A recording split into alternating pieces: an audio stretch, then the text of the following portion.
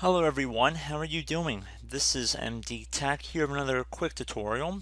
Today I'm going to show you guys how to fix the code 10 error you're getting if you're having issues with your keyboard or mouse. So this is going to be a pretty straightforward tutorial and we're going to jump right into it.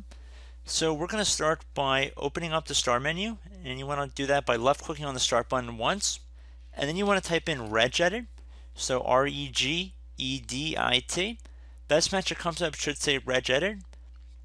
You want to right click on it and then left click on run as administrator.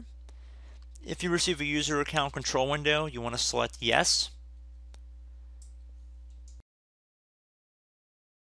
So now you want to expand the HKey local machine subfolder by either double clicking on it or left clicking on the little arrow next to it. Now you want to do the same thing for the system folder right here. Now you want to do it for current control set right here, and then do it for control. Now I'm going to expand the view a little bit so we can see where we're going. And now there should be a folder named class right here. You want to just left click on this folder right here, and while this is selected you want to go up to the edit tab at the top, left click on it once, left click on find. Now I'm going to have this in the description of the video. Now for the keyboard fix, I'm going to be pasting this in directly into this find what field. So I'm just going to copy this, and then I'm going to select find next.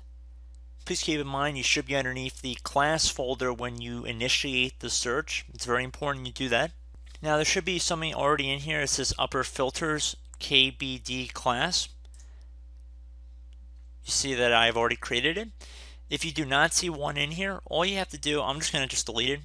I don't want to confuse anybody. So assuming that your entries in here look like that, you want to right click on this folder that we searched for on the left side here, this 4D, 36E, 96B, and I'm not going to even attempt to read that whole thing there.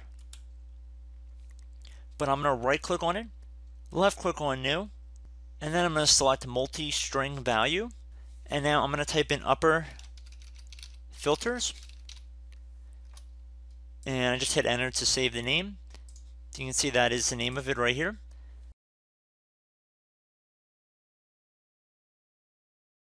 Now we want to right click on it and then left click on modify.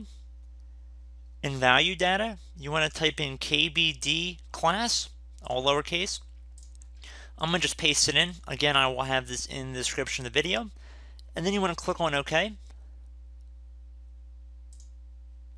Okay, so that should hopefully resolve your keyboard problems. If you're experiencing mouse problems, I'm going to just left click on the class folder again, go up to edit, go to find, and left click on that.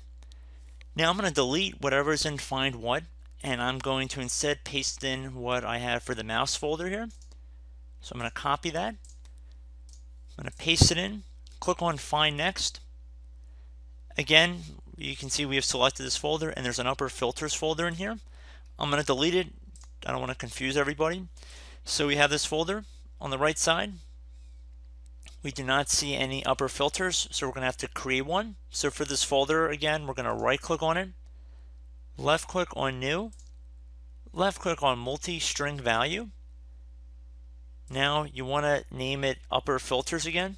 This time I'm just going to paste the name in. I don't feel like typing it again. So I'm going to name it Upperfilters. And now I'm going to take this Mouclass. That's going to be the binary data that we had in the other one, similar to the KBD class we did earlier. Except you got to keep in mind we're in a different folder here, so just please keep that in mind. We're not on the same folder we were on the previous walkthrough. So I'm going to right click on the Upperfilters here, left click on modify. I'm going to paste in this Mouclass, click on OK. And there we go, guys. I should note if you get any pop-ups along the way, you can just click on OK. Don't worry about it. And then I recommend closing out of the registry editor, restart your computer, and your problem should hopefully have been resolved at this point.